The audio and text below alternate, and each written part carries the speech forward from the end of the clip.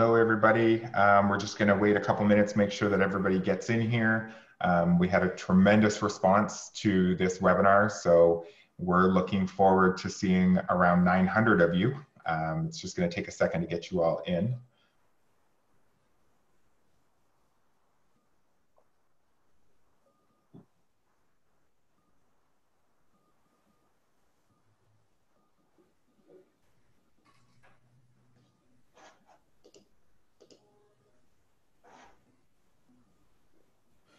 While you're all coming in, if you wouldn't mind just letting us know in the chat box where it is that you are from, your city and state, and just give us a quick hello so we can see you all. Awesome. So many. Wow. Look at it, I can't even read that fast. That's fantastic. That's great. Shout out to New Englanders. Like a blur. That is great. Wow. As we're just letting everybody in here, just because there is so many of us today, we're going to put all of our questions into the Q&A box, and the chat will just be for your general hellos. And if you message us in the chat, because there's so much chat, we may not catch it. So please use the Q&A for any questions and answers. And again, if you're just joining us, pop into the chat, tell us where you're here from. We'll get started right away here.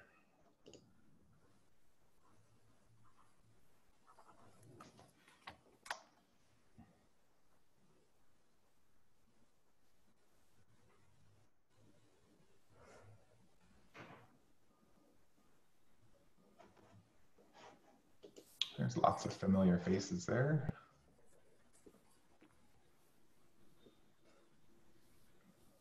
Sarah Cisna, hello.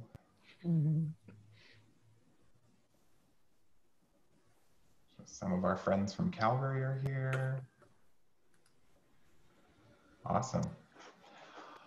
All right, well, I feel like we'll still get some people straggling in, but we got a lot of you here. So I'm going to turn it over to my colleague, Corinne Kessel, CACP, and she's going to kick us off. Amazing. So my name is Corinne Kessel, CACP. I'm from the ILEA Vancouver chapter, and I'm on the ILEA Board of Governors. So I'm excited to have you all here today. I hope you're keeping well, and I thank you for joining us. I'd like to welcome you on behalf of the ILEA Board of Governors and the COVID management team. We have a great conversation for you lined up today, and we're looking forward to getting right to it. I would just like to ask quickly if you can pop it into the chat if you are a member of ILEA and what chapter you're from. That would be great. And just the next slide.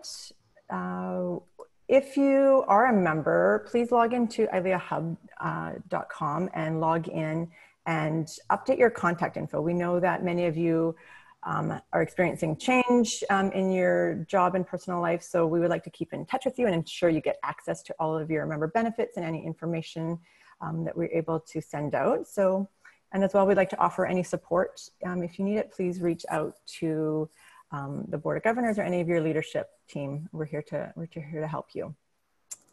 So on to Stephen, the reason we're all here. We're so glad to be having a conversation today focused on what comes next. It's my pleasure to introduce our colleague, Stephen Adelman today. Hi, Stephen. Stephen is the head of Adelman Law Group, which is based in Scottsdale, Arizona, which is focused on dealing with risk management, safety, and security at live events throughout North America. He is also the vice president of the Event Safety Alliance, an international trade association which promotes life safety first throughout all phases of event production and execution. He is a professor at the Arizona State University in Sports Law and Business Program. He is a chair of the task force group creating the new ANSI standards for crowd management and for event security. He is also leading a very exciting collaborative project right now to provide guidance for small events called the Event Safety Alliance Guide to the Grand Reopening, which is looking to help event professionals safely reopen events following the coronavirus shutdown. So he will share more about that. On to you, Steve. Thank you. Well, thanks very much, Corinne. So I'm Steve Adelman, and get used to this face with this voice because I'm now going to share my screen so that we can go through some PowerPoint slides. Let's do slideshow from the beginning. And through the magic of PowerPoint, there we have the grand reopening. Grand is in quotation marks. That is intended to be ironic because, well, it would be awfully nice if the reopening was grand, but I suspect it's going to be small, phased. It's going to be problematic. Some people will get it as well as they can. Some people will just charge into the abyss and probably get people infected and mess things up. So the goal here is not to predict the future. I can't. Not to teach you medicine. I'm a lawyer. But rather to talk about basic operational issues, because that is what I deal with for a living, and to go through an analytical framework for assessing the risks that you face and to try to mitigate those risks in a way that's meaningful for you under your circumstances. So I don't have all the answers, I promise you I don't, but I have some, and more to the point, I'm going to give you a way of thinking about this so that you can puzzle out your own situation in a way that makes sense, which is legally defensible, and which, God willing, will yield relatively few sick people, because that obviously is the end game. So what you're looking at here is, well, 6 feet apart. This is an area in Scottsdale, Arizona, which is where I'm speaking to you from right now. So they painted lines on the entranceway. And for the most part, people observe those lines, but as you can see in the background of this picture, not everyone can manage 6 feet apart, even when there's plenty of space. And so that's one of the things that we're gonna have to think about together, as well as individually, is not only what should the rules look like, but how the hell do you enforce them when there is a widely varying sense of awareness of what's the risk? What's the risk to me? Do these circumstances matter for me? You know, I want to be next to the person that I want to be next to, so how come you tell me that I can't? We're going to have lots of people who need things explained to them in a way that they will be more compliant than not. We have a lot of challenges. So let me do one last bit of housekeeping. This is a shout out to the ILEA chapter in Orlando, who very generously gave up the presentation date that I was going to do, which was tomorrow, to give this talk only for them. So Jordan in Orlando, thank you, and to the rest of your board. The other 900 or so of you who are listening to this talk, you owe a debt of gratitude to the Orlando chapter. Let's begin. So I'm Steve Adelman. I'm a big believer in having an agenda. Here's the agenda. Bit of humble bragging. We'll get that out of the way quickly. I'll teach you the one bit of law you need to know. We'll do a little about hygiene. Again, I'm a lawyer, but I know some things and I think they're useful, so we'll cover them. And then we'll get to the business of reopening business. Here's a plug for you. The places that are going to open first are relatively smaller. I was on a YouTube meeting yesterday and there were some big tour managers and people who operate arenas and stadium types, and they're telling us stuff, and it was pretty close to meaningless because they're not reopening anytime soon. And I didn't want to be the killjoy who reminded them of that as they're pontificating about all sorts of things that aren't going to happen now. But the point is, for you guys, because you host relatively smaller events, you're going to be the canaries in the coal mine. You're going to get to reopen in the next few days if you're in Florida or Georgia, in the next few weeks if you're in some place that has a little more thoughtful leadership. You're going to be first, which means if you have plans that you not only have thought through but are ready to implement, you're going to be the leaders who push the door open very gently for larger events, larger venues to try their hand at getting this right. No one's kicking the door down. That's stupid. Don't think that way. We're going to gently push the door open wider and wider just by little tiny increments.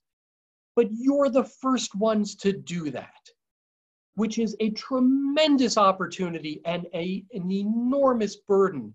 If you get it right, the economy can slowly creep back to something approaching a new normal.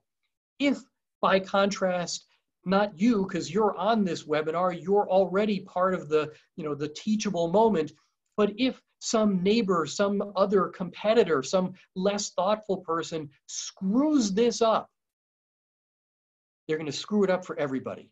And we're going to lose a summer and a fall and maybe the entire year. We only have one chance to get this right, but we've many, many chances to get it wrong. So if you're the kind of person to take a note or two, get started, because here we go. So briefly, I'm an attorney. I went to Boston College Law School when I used to look like that. You've already seen a picture of me, so you know I don't look like that anymore. Here's the humble brag part. This is from a magazine from last summer, so it's relatively recent, and I didn't even write it. One of the world's leading consultants on safety, security, and risk management for live events.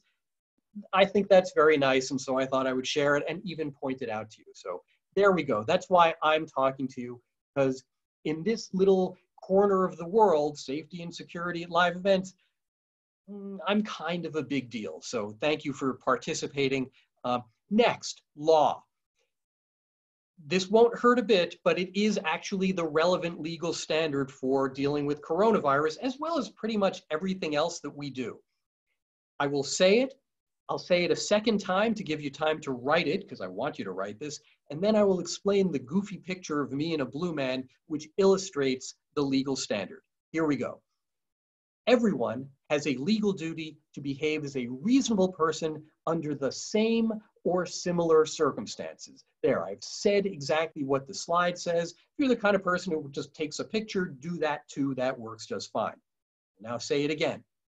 Everyone, meaning you, me, your patrons, people who are working in the kitchen, the custodial staff, everyone has a legal duty to behave as a reasonable person under the circumstances they're actually in at that time. Here in Scottsdale, Arizona, where I am, we're going to hit 100 degrees Fahrenheit on Sunday.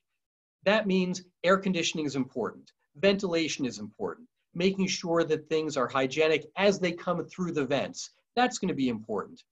As opposed to if you're in, I don't know, Calgary, Alberta, air conditioning is something that you dream about, I suppose. And really you're thinking about heat and sweaters and, being warm enough at night so you don't freeze to death. Different considerations yield different responses.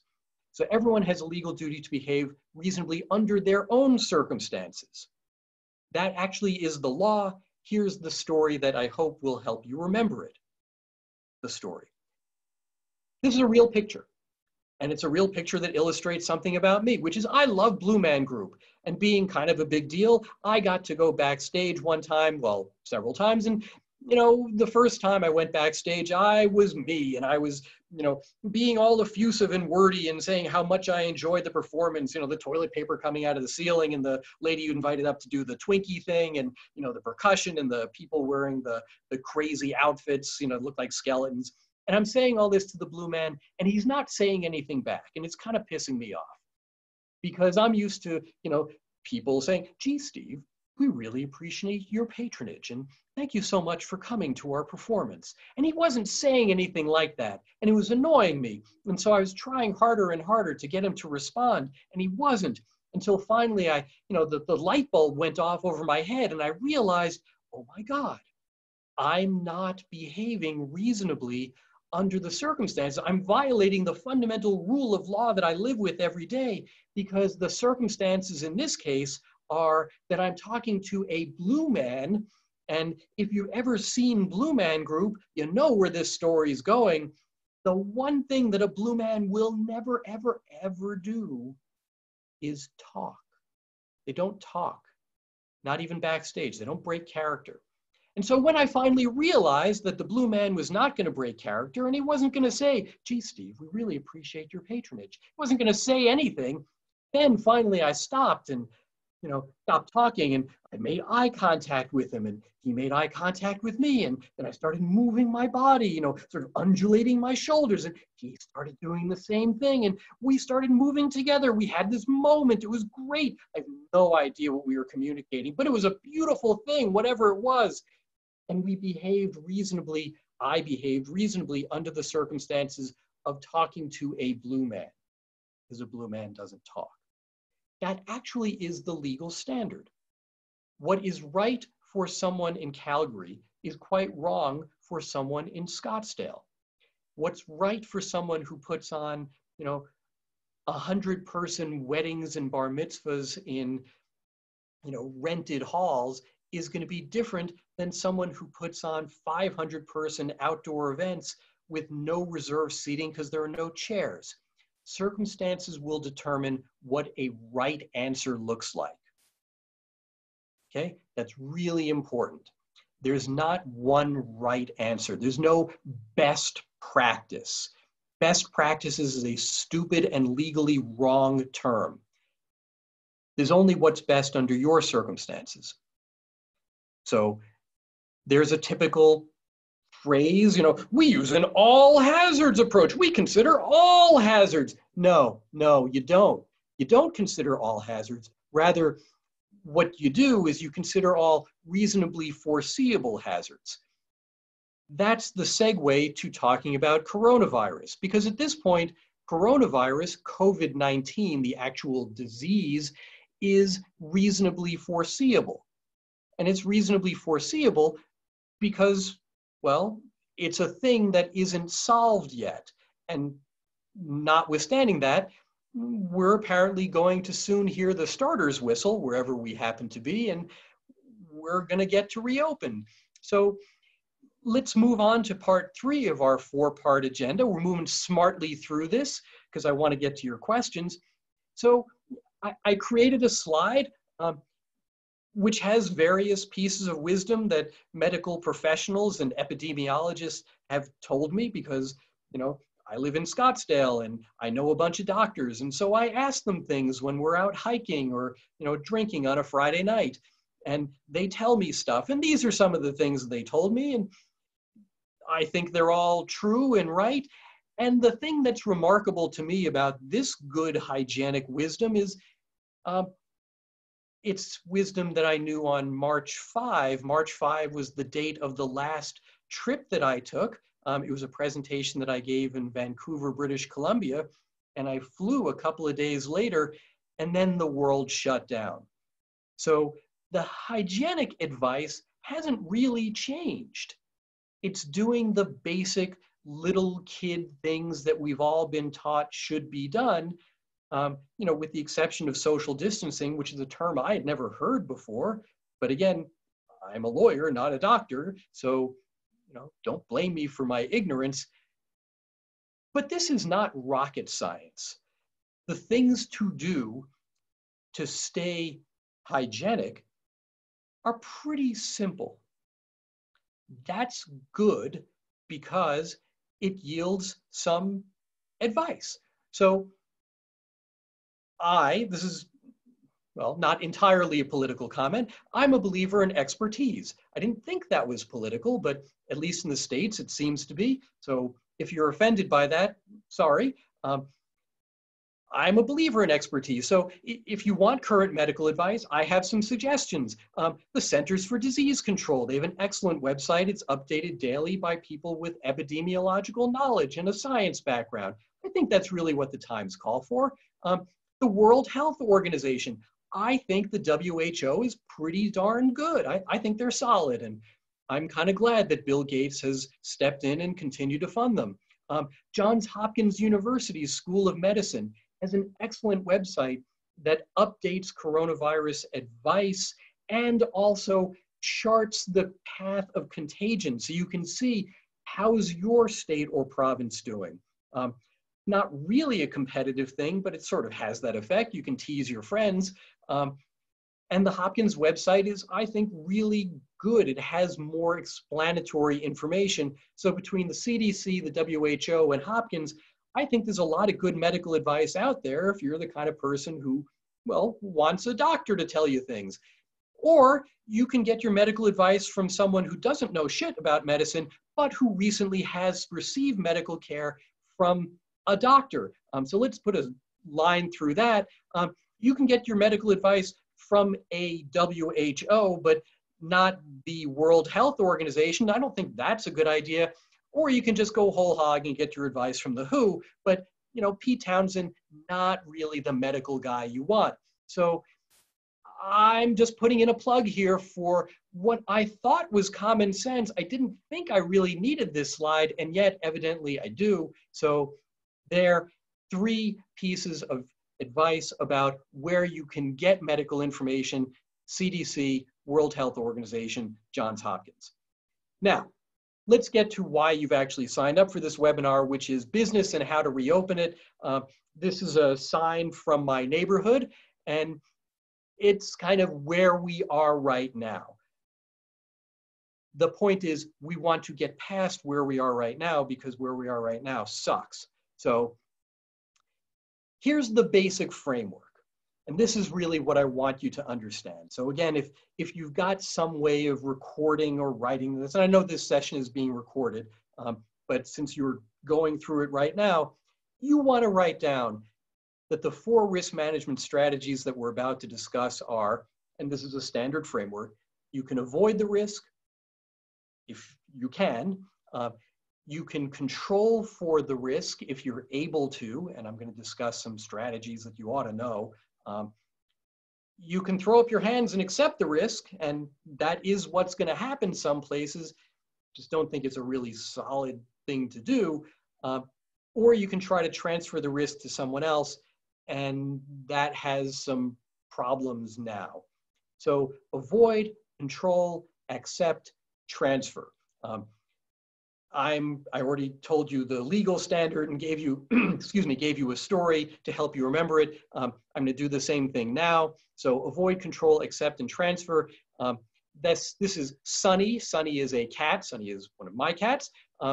And Sunny is reminding us that the acronym for avoid, control, accept, and transfer is a cat. So Sunny, thank you for giving us the sleepy blurb, a cat. Let's now go through the 4 risk management strategies, starting with avoiding a risk. So this is ways that you can avoid the risk of patrons, workers, or artists. And let's be clear, we want to address all health and safety issues to all 3 groups: front of house, your patrons; back of house, the workers, people who are setting up, people who are clearing dishes, people who are doing custodial stuff, especially people who are doing custodial stuff because they got to wipe everything down. People who are in an operational capacity, who have a microphone, who have a website. We want to make sure that all of those people receive the kind of health care and attention that we want them to get, because we don't want anyone to get sick. So ways to avoid the risk of patrons, workers, or artists contracting COVID-19 while participating in your event or at your venue. So avoiding the risk, well, stay closed. That's one way. Now, chances are, if you're taking this webinar, that's not the option that you really were looking for. So let's acknowledge that that's really the only way to be certain, but let's continue the conversation. Testing. Well, yeah, we should have testing, but we don't. We don't have enough testing, and wherever you are right now listening to this webinar, you're almost certainly going to reopen without sufficient testing. I leave it for other people to decide for themselves whether that's a good idea or simply a necessity, but that's going to be the reality. Most places are going to reopen without sufficient testing, at least on our scale, the scale of this ILEA attended webinar. Contact tracing. Apple and Google are working together now to do contact tracing using everyone's cell phone. I'm holding up my cell phone right now. This raises privacy concerns. To me, the biggest privacy concern is a hospital room with a curtain, because that doesn't afford me much privacy. So grudgingly, I personally am willing to give up some privacy over the use of my phone and my whereabouts in order to allow contact tracing, so that if, God forbid, somebody that I get in touch with or in proximity to, if they wind up being sick, I want to be notified. I just do. That's my choice. May not be yours, but that's one of the things that is a way to avoid the risk, contact tracing. We don't have that yet either, but that seems fairly likely to be available soon. The question is, how widespread will it be? And then the last thing is a vaccine. And those of you thinking, I'm not going to open until there's a vaccine, enjoy your vacation, because it's going to be really long. Even in the most optimistic estimates that I've read on things like CDC and WHO and Johns Hopkins, 12 to 18 months, that's optimistic. Some vaccines are harder to figure out than others, and viruses apparently mutate and change. So that's where we are. So option number one, care of Sunny the cat, is avoid the risk. And your options are stay closed or open, notwithstanding that we don't have enough testing, contact tracing, or best of all, a vaccine. We're not going to have that for quite a while. Not great options to avoid the risk. How about controlling the risk? Well, here in this scenario, you decide to reopen as soon as somebody allows you to, so as soon as it's legal to do so.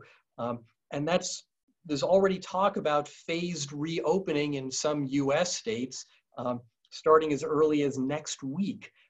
Again, not a conversation for me to have on a webinar, whether that's a good idea or not. Certainly it is a conversation for you to have, because reasonableness is a function of your own circumstances. And there are some places where an answer is going to be more clearly yes or no than other places. Arguably, New York City, sort of the hot zone in the US still, will be a later opening place, even if everything else goes well. Where I am in Arizona, we have had relatively few reported cases, knock wood, and to the extent that heat matters, we've got plenty of that. So I suspect we're going to be on the relatively nearer side of reopening. But here are some risk management strategies that anybody can use to control their risk. And you recognize all these. I'm just kind of talking over them. So gloves, of course. Masks, even if you don't have the really good N95 masks, almost anything is better than nothing. Clorox wipes, Purell. If your local establishments have these things in again, get them. Don't hoard them, but get them, because you'll need them. Gaff tape. Well, remember my opening slide was painted flooring in 6-foot boxes? If you've got a general admission event or someplace that has lines where people queue up for, I don't know, food, alcohol, merchandise, ingress, you're going to need some way of keeping people separated from other people. Lines on the flooring are one way of doing it. Another way is bike rack. Outside of my local Costco here in Scottsdale, they do a magnificent job of separating people. They queue them up in the heat using bike rack, and it works. It works really well. By the way, it works really well because there are also 2 cops leaning on the bike rack, just kind of minding their own business, but they're there to remind people, both by their presence and their words, if they are ever needed. Once you back up a little, boss, you'll get into the store, but get off the person who's right in front of you, because that's not smart. And the last thing that you see is the handheld thermometer. The thing that's noteworthy about that is not that they're hard to work, they're not, but that you have to make sure they're calibrated correctly, because, well, they're being produced very, very quickly right now, and the knockoffs are not especially reliable. So when you open a box full of thermometers, make sure that they're calibrated correctly. Test them.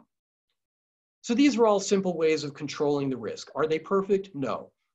It's managing risk. It's based on the decision that you've already made to reopen, either because you want to or because you feel that you have to. So these are things that you simply should do, or at least seriously consider doing, because they're all that we can do. We don't have testing, contact tracing, or a vaccine, but we do have abundant gaff tape. So there, you can do things to control the risk. This is the low-hanging fruit part of the discussion. These are all things that, no matter how small the event is, no matter how limited your resources are, you can afford this stuff. Certainly you can afford it a lot better than someone getting sick from coronavirus. So that's the second of the 4 parts of the risk management strategy analysis. Let's go to part 3. You can accept the risk. You can't completely avoid it, and you can't completely control the risk either. So you decide to proceed and treat the risk of people getting infected with COVID-19 as a cost of doing business. So in that scenario, well, we have Alfred E. Newman saying, as Alfred E. Newman does say, "What? Me worry?" And you're just fat, dumb, and happy, hoping for the best. And that is a strategy. It's a strategy that arguably some of our leaders are taking and kind of throwing the decision to us to behave reasonably under our circumstances. But let's be quite clear that our desire to open, our fervent desire to get back to work, and I say this, this is personal for me. I'm a lawyer who supports sports and entertainment venues. My clients aren't working, which means I'm not working. So I feel this very acutely as well. But it's not just Alfred E. Newman blithely saying, "I'm not worried, let's reopen the beaches and bowling alleys and hair salons." Let's remember, people on ventilators in hospitals is one part of accepting the risk, but they didn't accept the risk of being on a ventilator, or maybe they did, but didn't really appreciate that it could be them. We all have this notion, it won't be me, it'll be somebody who's immunocompromised, it'll be someone who's older. It could be someone who's a middle-aged man, like this image. Or it could be worse than that. And you could have a bunch of lawyers arguing over the scraps of your business as they rip it apart. And that ain't pretty. I tell you that as a lawyer. You don't want lawyers circling like vultures over the carcass of your firm, over your business, over your livelihood. You don't want that.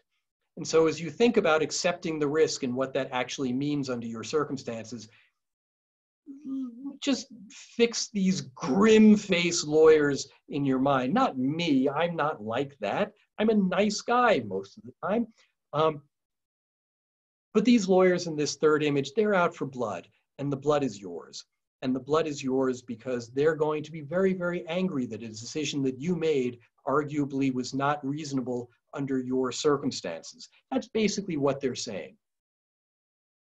So that's the third option, to simply accept the risk. And now, Sunny, the cat, take us away, transferring the risk. Well, this used to be a happier slide because I, a lawyer, had some answers. I had some solutions to problems. I like indemnity and hold harmless provisions in contracts, not from Law Depot. Don't buy your contracts online. That is the classic penny wise and pound foolish. But the problem is passing the risk of pandemic and the illness caused by pandemic is really hard to do as a matter of law. There's probably not a court that I can think of anywhere in the US or Canada anyway, where a court is going to uphold indemnity language where you basically force some vendor to accept all of the responsibility of somebody who comes to your event and God forbid, gets sick. So the usual contract remedies, still worth doing, but perhaps not as effective as they might normally be. Indemnity and hold harmless language is really important. It's the current really important contract language. Back in the beginning of March, when stuff was canceling and we were all wondering, you know, do I have to give refunds? Is this a force majeure? What is force majeure? Is that French? I don't even, what force majeure? What the hell is that? That's part of the boilerplate at the back of a contract. I don't read that stuff. I spent a lot of time explaining what force majeure means. Now that conversation is completely irrelevant. It's still important to have force majeure language in your contract, but the hot issue now is indemnity and hold harmless language. The point is, there's no perfect answer under contract law. There are things that we can do, strategies that lawyers can engage in, and I frankly encourage you to engage in those strategies. Talk to your lawyer, or talk to me, and I can walk you through the legal contract law steps, but there's no silver bullet in contract anymore. The other traditional means of transferring risk is insurance. You reopen, but you buy insurance to protect your business against having to close it again, or against the risk that somebody gets sick and sues you for allegedly having, unreasonably unhygienic premises. What we have found in the wake of the initial wave of COVID-19 related closures is event interruption insurance coverage ain't what most people thought it was.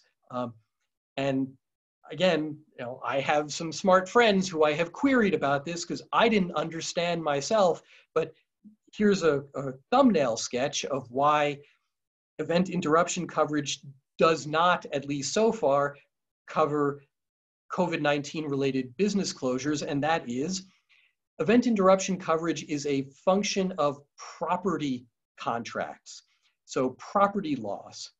And there needs to be a direct property loss in order for business interruption coverage to kick in.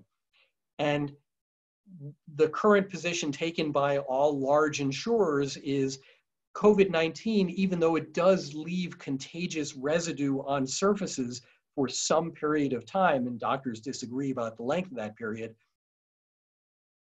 in insurance interpretation, which is the only interpretation that currently matters, that infectious residue on surfaces does not constitute direct property loss sufficient to trigger the business interruption insurance coverage. So that's a pretty hard paragraph, and if somebody needs me to, I can unpack it in the Q&A. But the point is, the two usual means of transferring risk, passing it to some other party in your chain of business, to a vendor or a subcontractor through contract, or buying insurance to insure against the risk, neither of those is working especially well right now. Doesn't mean you should abandon them. It just means really doing the right thing, controlling the risk as best you can. That actually is the thing that you need to do, because you can't pass the risk off to somebody else very easily right now. So those are the 4 applications of risk management strategies. And there's one more thing that I want to tell you, and really this is a plug, but it's not a plug for me. It's not even really a plug for my organization. It's more a plug for you. So I'm vice president. I have a law practice in Scottsdale. In addition, I'm vice president of a group called the Event Safety Alliance, which is an international trade association. You can see our nice logo there. We are creating written guidance for venues, events, event professionals, people in this industry who are going to get to reopen fairly soon, but who don't have a league or a team or even their own personal lawyer telling them exactly what they should be doing or thinking about. We're writing guidance for you. We're crowdsourcing this guidance. We actually have a series of Google Docs that we're using basically for your brain dump, because You know what circumstances you're dealing with. I know how to frame the issue. I just gave you kind of a framework in microcosm. But in order for this guidance to be as robust as it needs to be so that we can open as safely as we're able to, we need your help. So I've given you the URL, eventsafetyalliance.org is our website. And if you go to that page, if you just click on that, right in the middle, there's a big red box. If you want to get involved in collaborating on this project, this super important project, please go to the Event Safety Alliance website, click on that nice red box, and we will get you into the drafting process. Because we're going to have guidance written and circulating by Monday, May 11. That's the date that we have set. And we set that date because by then, it seems some places are already going to be allowed to reopen.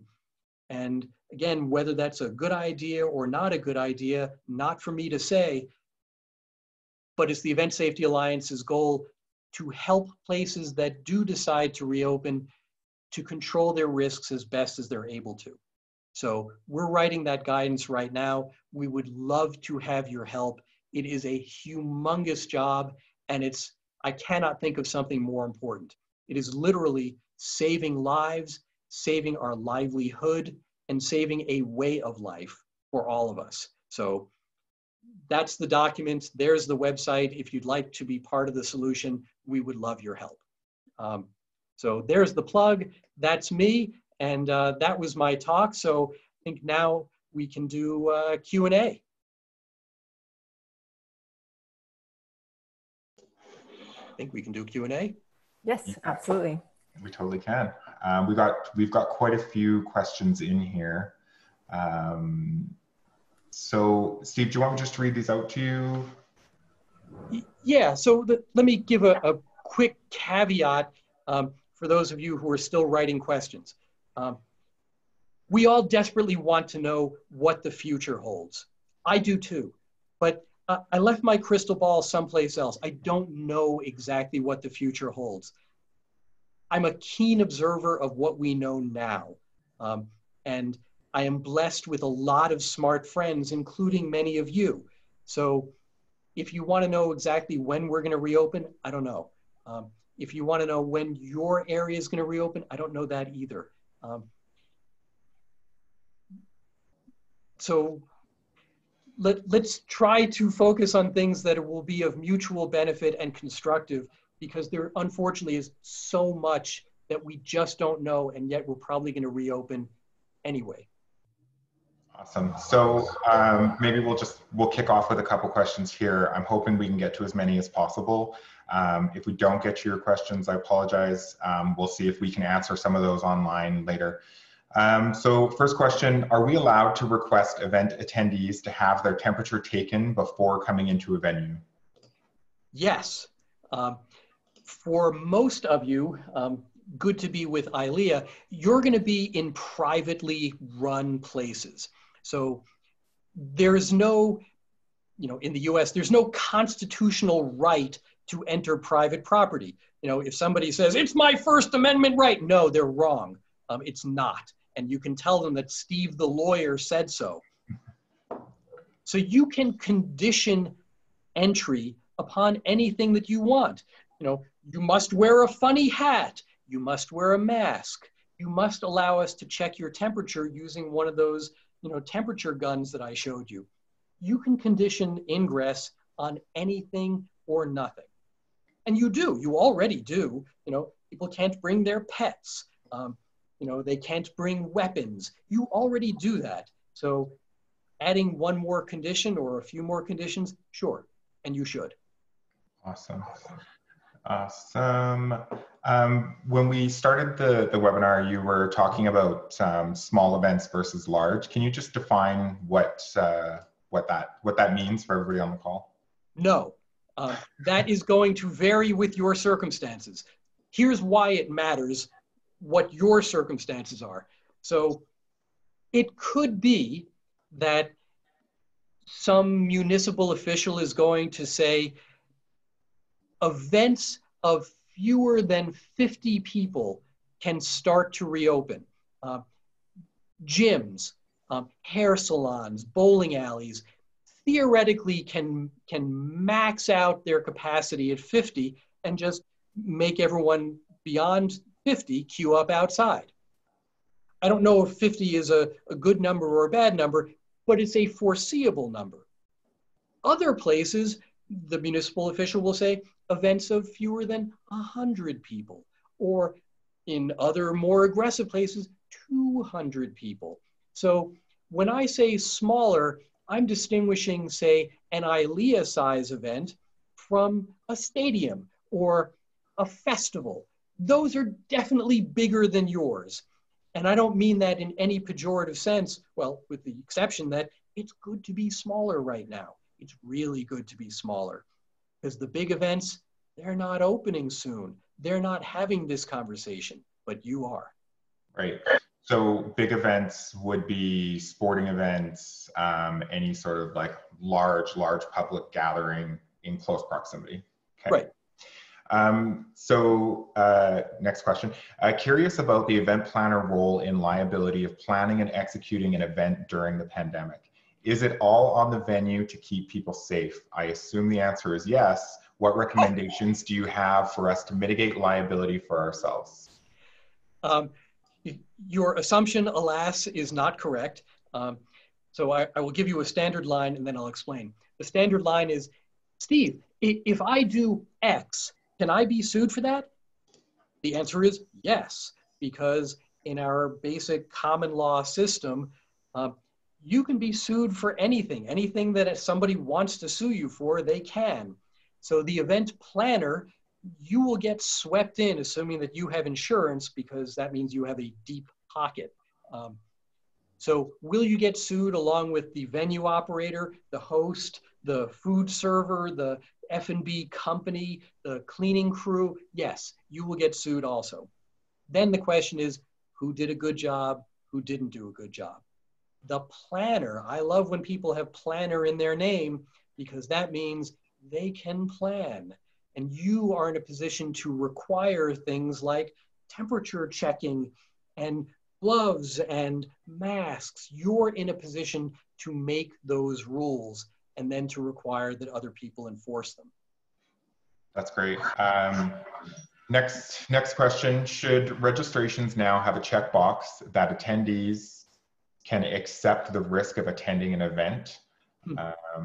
Is there any deflecting onto the attendee here? That is a great question and a very hard one. I will give you my answer. So here's Steve Adelman's kind of roadmap to dealing with patron acceptance of their own risk. What I envision is essentially a new social contract between event organizers and event patrons.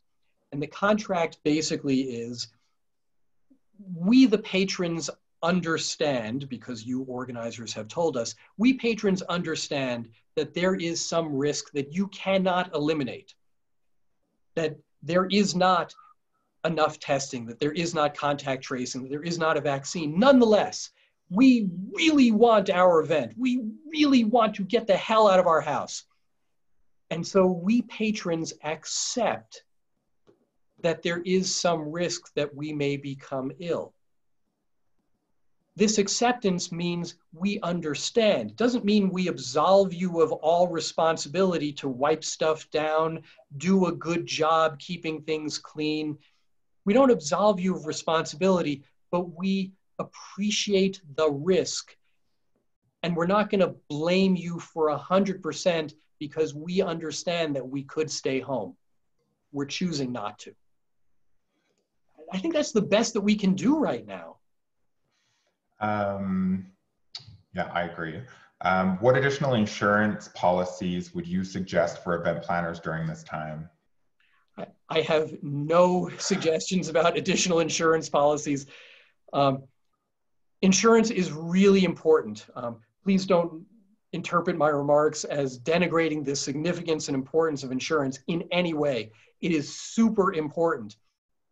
the key at this point is, I think we've all learned an important lesson, which is you must have a serious grown-up conversation with whoever is selling you insurance products to explain what you want to accomplish in order to find out, is that possible with some insurance product? And if it is possible, what's it going to cost? You're still going to have to make a reasonable choice. You may be able to insure even against coronavirus-related risk. Frankly, I doubt it. But ask, because you'd be foolish not to. But the risk of people getting sick when they go to your events is one that you're probably just going to have to choose to accept for a while, because there is very, very little incentive for insurers to insure against that risk, given its high likelihood of occurring. Great. Can you explain what force majeure really means? It's been coming up quite a bit. I can. So this is kind of to stick in your back pocket. It doesn't have a whole lot of significance anymore, but it was huge 2 months ago. So, you know, here's the quick version of force majeure. First of all, it's French. I will spell it. It's force, F-O-R-C-E, majeure, M-A-J-E-U-R-E. Force majeure literally translates to higher force. So in the list of the parade of horribles, usually you see act of God. That's what people think of when they think of a force majeure. There are two elements to any force majeure provision, two and only two. One, the thing that happens is not the fault of either contracting party. So contract is between two entities. Force majeure applies to things that aren't either of your fault. Neither of you caused whatever is this bad thing that you're about to talk about. So prong one, ain't your fault. Not either of you in equal measure. Part two, this is the part that people argue about. The thing that we're talking about renders performance of the contracted terms either completely impossible or so difficult that they are what's called commercially impracticable. Impracticable means theoretically we could do it, but it would just make no economic sense. It would be so dumb to force the parties to perform that we're just not going to, we're not going to compel performance of this contract. So, not either of your fault renders performance impossible or commercially impracticable. Now, once you know those two things, you don't actually need the stupid list of, you know, fire, flood, severe weather, you know, civil insurrection, you know, picture people in tricorn hats carrying muskets, wearing red coats. No, you don't need that list, because that list always begins with including but not limited to.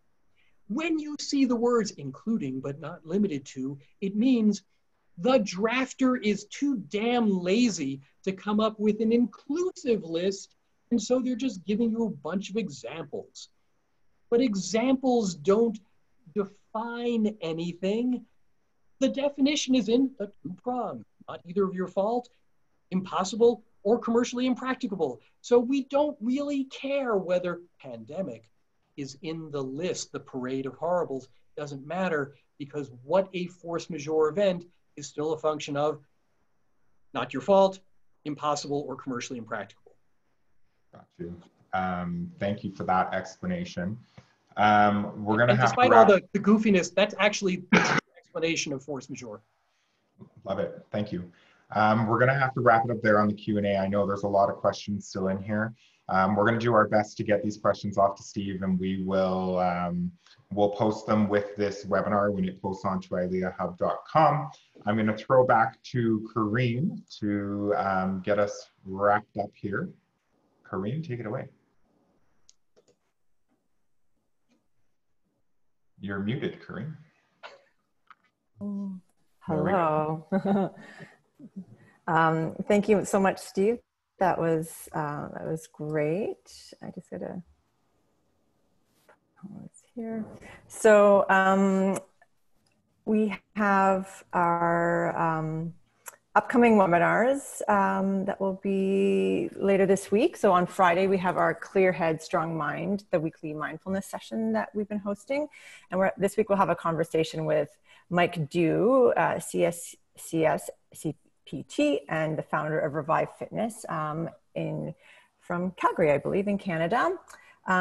We will end your week with a sense of calm and a more positive mindset to help us get through these times.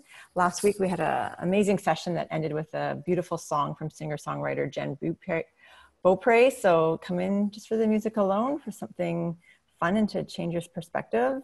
The session will start with a follow-up chat with Irene Pace, RD, and observations from this week and tips to help you reset your outlook. So please pre-register for that. Our next webinar will be looking at proactively preparing for the future events, which will be a brainstorm led by Steve Kemble on Tuesday, May 5th. The registration opens this Friday. It will feature former ILEA International President Steve Kemble, who will lead a conversation about preparing the future of live events. And we will work together to generate a list of tactics and ideas for event profs to implement into events post-COVID-19. So come be part of writing some new best practices, a word that Stephen doesn't like, but we are gonna try to do, and considerations as we enter into the future state of our industry. And as mentioned before, so please visit ILEA Hub for a collection of resources related to COVID-19. We've got our webinars posted and the pages updated regularly. This is where you also can go to join the future webinars. We encourage you to jump on our ILEA community and the open member forum on Facebook to share your thoughts as well as resources or solutions you have implemented during this time. If you prefer social media, we have the ILEA Member Connect on Facebook group and Instagram, where you can get up-to-date information on our weekly webinars and Zoom meetings and just connect with fellow members. And yeah, so once again, just a reminder to log into ILEA Hub and log in and update your information so we can stay connected. And again, if you need any support, please reach out. We are here for you. And thank you again, Stephen. Steve, thanks so much for this. Thank you everybody for joining. That was a number crushing webinar. We got a lot of people on it. I hope you got a lot out of this. Again, the questions we didn't get to, we'll connect with Steve and see if we can get some answers posted for you. We hope everybody is having a wonderful day. We got you out of here on time. We will see you again on Friday for Clear Head, Strong Mind. Take care, everyone.